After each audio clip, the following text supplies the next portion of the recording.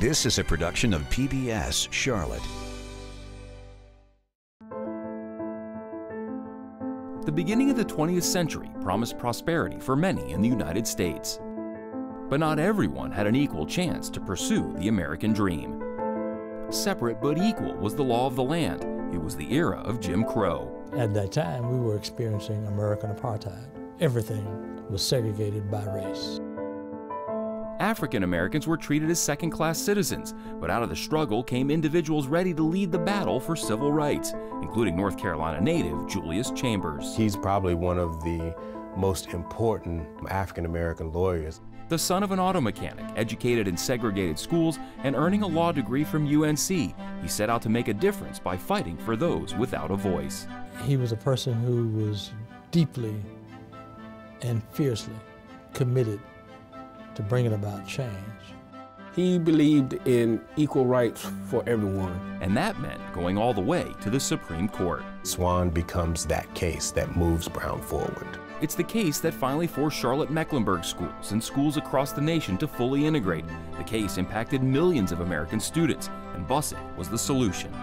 We become the first city in America to use busing. Join us as we come to better understand how a North Carolina native impacted the American civil rights movement through the courtroom. We share the catalyst for Julius Chambers' law career, a career that took him to the highest court in the land, winning cases that changed not only Charlotte, but the nation. We'll hear from those who knew him best, and you also see how Chambers' own case files are teaching a new generation. That and more on A Trail of History.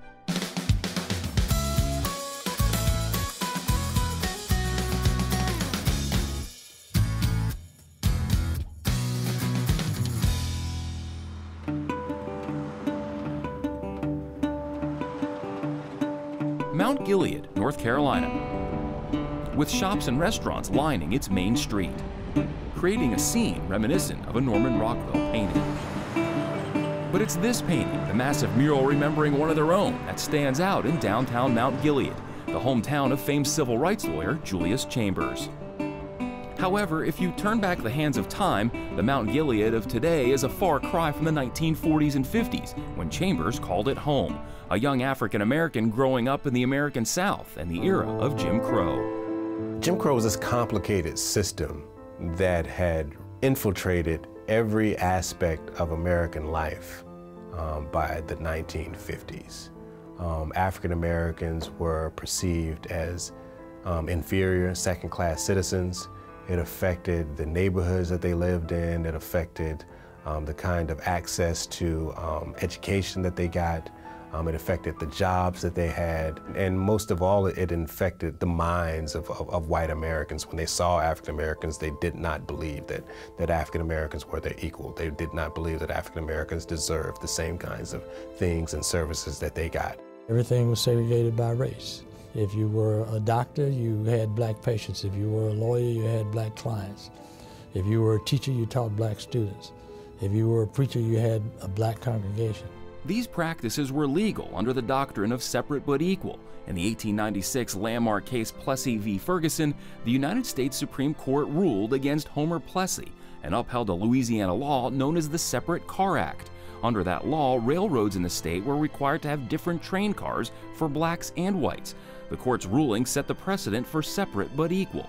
For nearly 6 decades after Plessy v. Ferguson, many communities around the nation enacted laws and ordinances under the umbrella of separate but equal. These Jim Crow-era laws and practices impacted everything from transportation, housing, medical care, education, and fairness in the judicial system. In Mount Gilead, the forces of racism and segregation proved to be a catalyst for Chambers to become a lawyer. His daddy was an auto mechanic. And his daddy believed in hard work and honest living and passed those values on to Chambers. But in the work that his father did, he had to depend upon people paying him. So this small trucking company had gotten his father to do some work, and they refused to pay for the service. The incident with the person not paying my grandfather, and my grandfather couldn't get any justice. No one would take his case. He couldn't get a lawyer. That pushed my father into civil rights, where he believed that, you know, I'm gonna make a difference and I'm gonna help everyone to achieve equal rights. That was his biggest motivation for him going on to law school and to become one of the greatest civil rights attorneys in the country. But the trucking company incident impacted the family financially. Chambers would not be able to go to a nearby private high school as planned. My father was supposed to go to Laurinburg Institute. Due to the fact that my grandfather had done some work on a truck for a white man, and the white man refused to pay my grandfather, my father wasn't able to go to Laurinburg. So he had to continue going to public school. Mount Gilead had a public high school.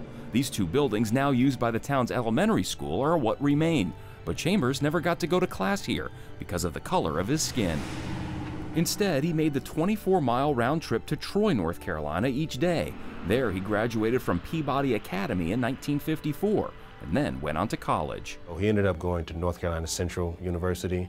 There he excelled and became really involved in student activities on campus, majored in history. From there, it was off to the University of Michigan, where he received his master's in history, then back to North Carolina for law school, where despite adversity, Chambers persevered. From everything that I've heard about him, relentlessly, he worked very hard. And in school, he was always in the library, always studying. You know, he was hungry. You know, so yes, you do have to have the opportunity, but you also have to be very hungry and take advantage of those opportunities.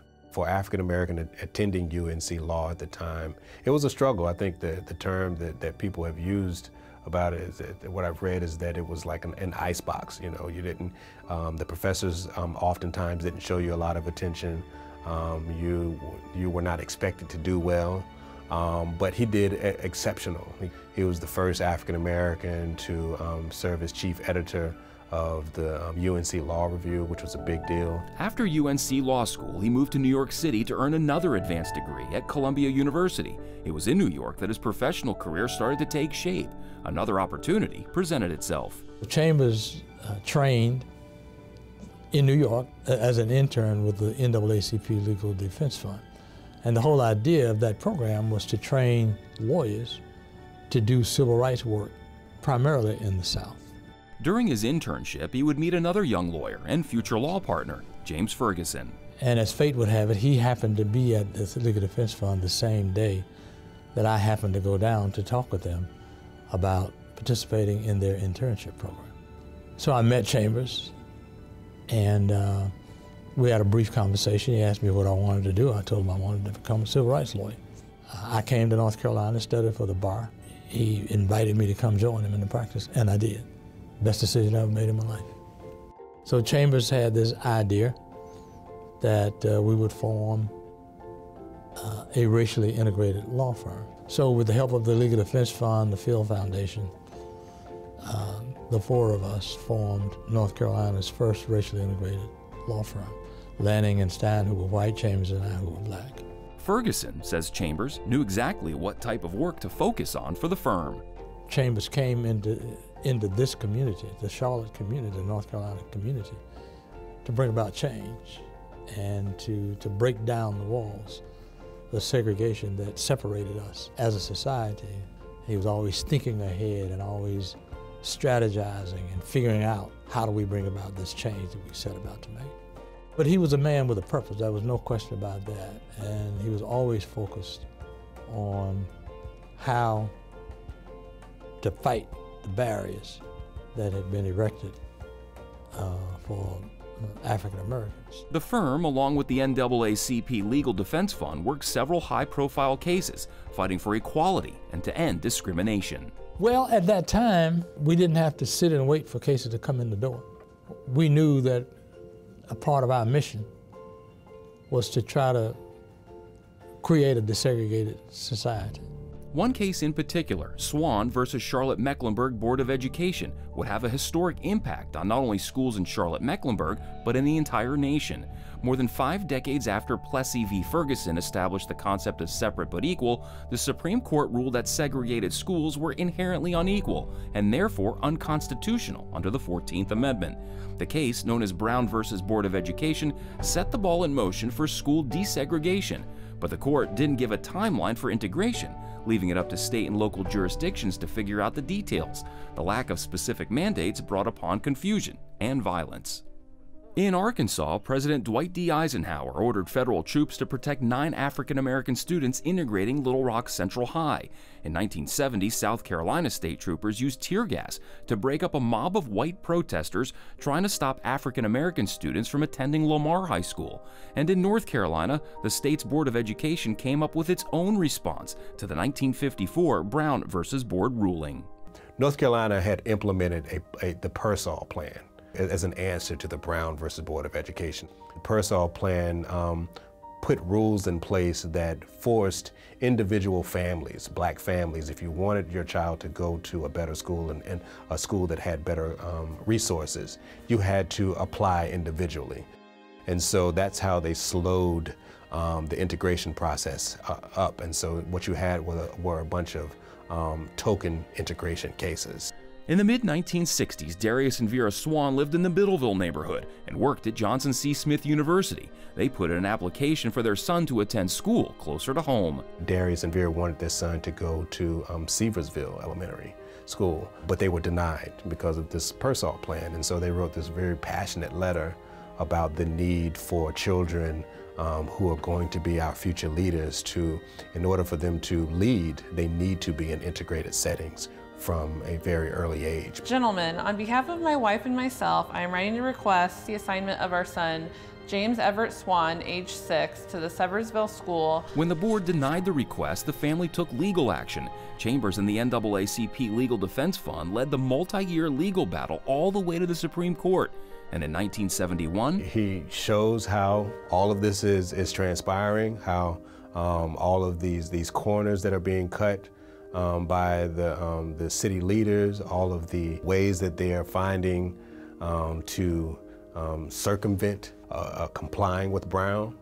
And busing becomes a way. I'm not sure exactly how they came up with this idea that busing would work as a way to integrate the schools, but it becomes this, I guess, the key to integrating the schools. We become the first city in America to use busing as a way to make Brown come true, to realize the true nature of Brown, and that Brown is supposed to do away with these unconstitutional segregated school systems. And so Swann becomes that case that moves Brown forward. 10 days after the decision, President Richard Nixon had this to say. The law is that where we have segregation in schools as a result of governmental action, in other words, de jure, that then busing can be used under certain circumstances to deal with that problem. And so we will comply with that situation, and we will work with the southern school districts, not in a spirit of coercion, but one of cooperation, as we have during the past year, in which so much progress has been made in getting rid of that kind of a system. Back here in Charlotte, integration in the classroom begins, and busing becomes a way of life. So I'm originally from Charlotte, North Carolina, grew up on the west side. So I'm a child of busing. I had nothing but good experiences. I went to very diverse schools. I mingled with all kinds of people from different economic backgrounds, races, ethnicities. Today, Dr. Willie Griffin is the staff historian at Charlotte Levine Museum of the New South. He says the impact of the Swann case goes way beyond school integration. And this helps Charlotte attract businesses. It helps attract people who are looking to leave the North and Midwest. They don't want to go to places like Birmingham, Little Rock, or Montgomery because of what happened during the sort of the televised phase of the movement. That's all these places become synonymous with. Resistance. You know, it's an unwillingness to progress. And so Charlotte sheds that image because of its effort to make busing work. According to his son, Julius Chambers argued 8 cases at the Supreme Court, including 2 major anti-discrimination cases. My father is undefeated in the Supreme Court. Only man that's gone 8, he's 8-0 at the Supreme Court, which says a lot for anybody that gets to the Supreme Court. Longtime friend and law partner James Ferguson says when Chambers addressed the court listened. I remember when I first saw Chambers argue a case in the Supreme Court, he stood up and he, in his usual fashion, barely spoke above a whisper. But when he stood up to speak, it seemed that the judges all leaned over the bench to listen and to make sure they heard what he had to say. Chambers' success gave him a spotlight during the civil rights movement of the 1960s and 70s, but that also came with risks and violence. You know, my mother and father, they dealt with a lot with the fire bombings, and that's not even to say how many threatening phone calls he may have received or she may have received, because, you know, I was young at that age, and they really did try to keep us sheltered from any of the issues that were going on. But the violence never stopped Chambers from doing the work, and both son Derek and law partner James Ferguson say it was never about the fame or attention for Julius Chambers. A lot of cases he took on pro bono just to help because he saw the need to help someone. He was a guardian angel. You don't have people come along like that in this day and age. It wasn't about the money or the fame. It was about genuinely helping people and making sure that they were treated equally. And Chambers always found a way to help. People don't know about the people with no money who would stream into the office and needed help, and they don't know that Chambers would sometimes be seeing clients at 7, 8, 9 o'clock at night, 6, 7 o'clock in the morning, because they were people who needed help, and he was trying to find a way to help them. Not because he expected recognition, not because he expected to make money, but because he wanted to make a difference. And he did make that difference, and he made that difference in cases that people heard about, like the ones that are well known, and he made that difference in cases that nobody but the client knew about. But he was committed to helping where he could.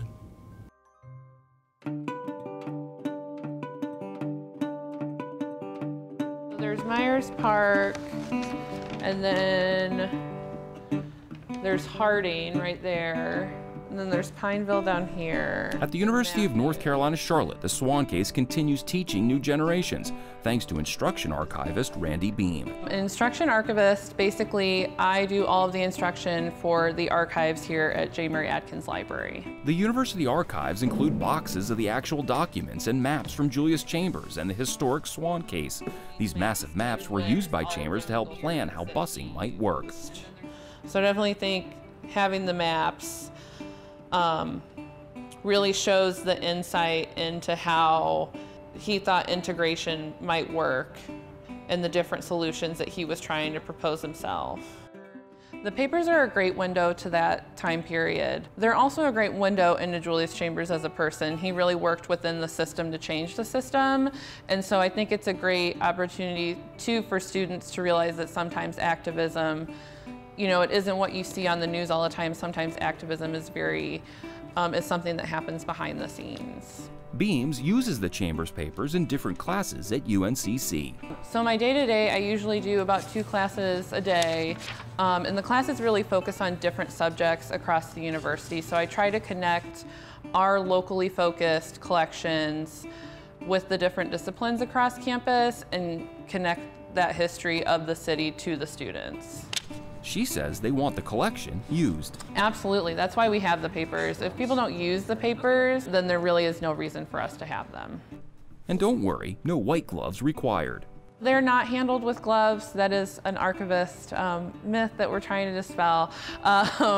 Gloves are usually used for the oldest books, and they're also used for photograph negatives, so no white gloves required here.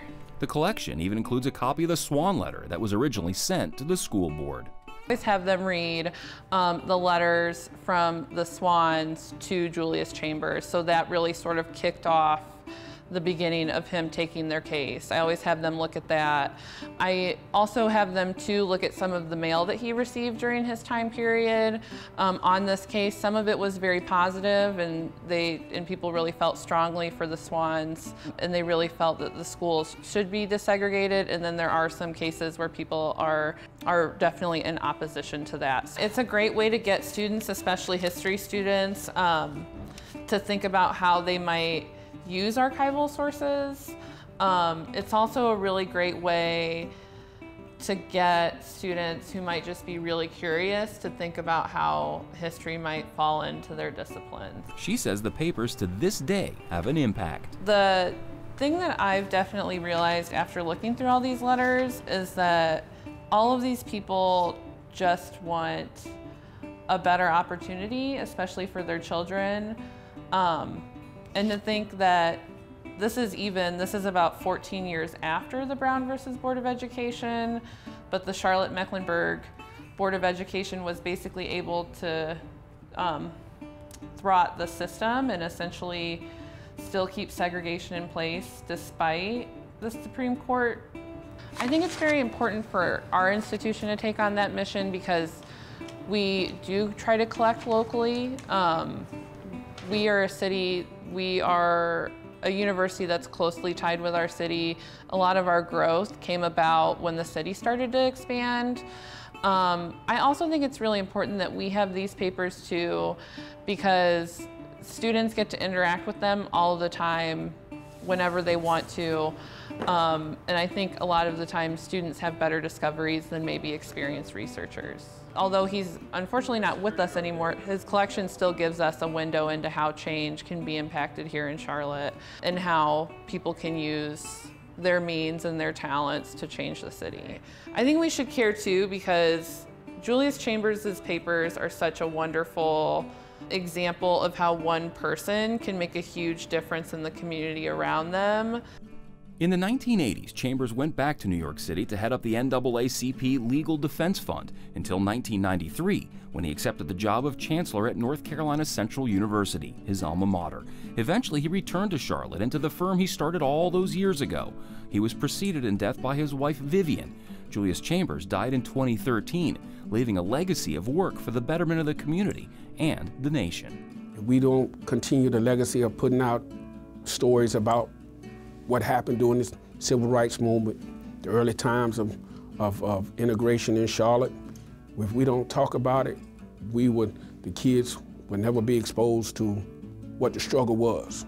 You know, Julius Chambers, again, he is really responsible for moving the work of not only education forward after Brown, he's responsible for moving employment discrimination and segregation efforts to fight against those things following the 1964 Civil Rights Act. That's its legacy. To look at him, I mean, if you had to frame it, he's probably one of the most important African-American lawyers, if not lawyers, period, in the 20th century, save for Thurgood Marshall. You know, he really had that kind of impact on the country. I hope that what people will see and come to understand is that Chambers was a person who sacrificed himself for others. He was a person who was deeply and fiercely committed to bringing about change. And his interest was not in building a legacy for himself, building a name for himself, or doing anything in particular for himself, but he saw his role as being prepared by getting the best possible legal education you could get, and being willing to make sacrifices to do it. Julius Chambers was born in an era where racial inequality was the law of the land, but Chambers used education to impact change. He used the injustice against his father as motivation to fight for change. He gave voice to so many who didn't have a voice, a say, and fought for equality in education. From the small town of Mount Gilead, Julius Chambers began an improbable journey to reshape our country. He challenged the highest court in the land to see the injustice and force change, one that reshaped our story through every classroom in the nation.